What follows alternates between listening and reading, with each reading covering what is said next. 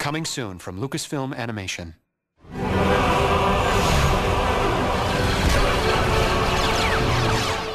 In order to bring the Clone Wars to the screen, I had to find somebody who was a very big fan of Star Wars, understood the whole world of Star Wars, and was also a very talented director.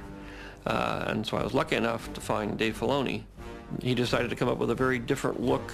It was very retro in one way, but at the same time very cutting edge. Let's go!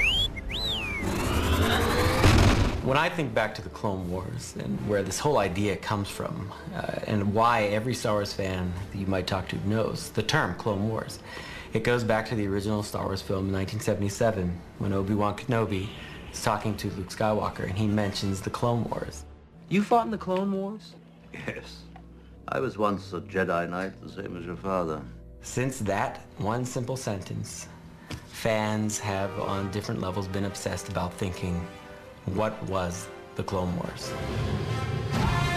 One thing that this gives me a chance to do is to go out and broaden the canvas of what Star Wars is about. And who are you supposed to be? I'm Ahsoka. Master Yoda sent me. Ahsoka is an exciting new character. She's a bit brash like Anakin, yet she has some old guard training like Obi-Wan Kenobi. She's learning about being a Jedi in this time, much as the audience will be learning what the Clone Wars are. So in that way, she is a touchstone for the audience. I'm a Jedi Knight. And she's a girl, and she's a Jedi, and we, frankly, haven't quite seen enough of that, have we? The great thing about the Clone Wars is that when you look at it and where it takes place, between episodes 2 and 3 of the films, you have what might seem like a tiny bit of time.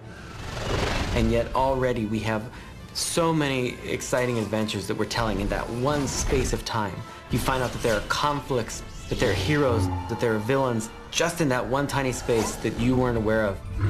And it's only now because George has the time to really give the audience a more complete adventure than he could by just telling the one storyline of Anakin Skywalker.